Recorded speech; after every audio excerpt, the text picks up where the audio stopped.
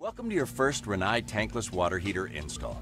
You're about to give this customer an endless supply of hot water, using up to 40% less energy than this clunky old thing.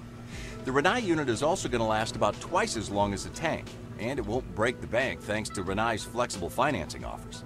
But first things first, let's get this tank out of here. Pick the object you want to use to loosen it up.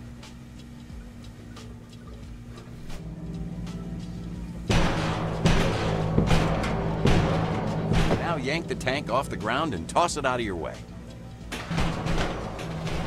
Much better. Now let's get a Rinnai tankless in place. First, hang the wall installation bracket, making sure it's level.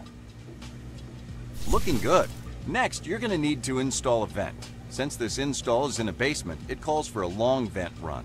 Luckily, that's no problem with the new Rinnai Sensei tankless water heater. Go ahead and pick your venting option. Not a bad vent option, but you'll need a longer option for this job.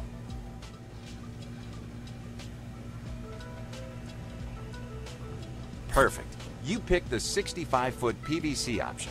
That works great with this Rinnai unit, and it's affordable and easy to find. You got this. Just follow the visual clues. Nice work.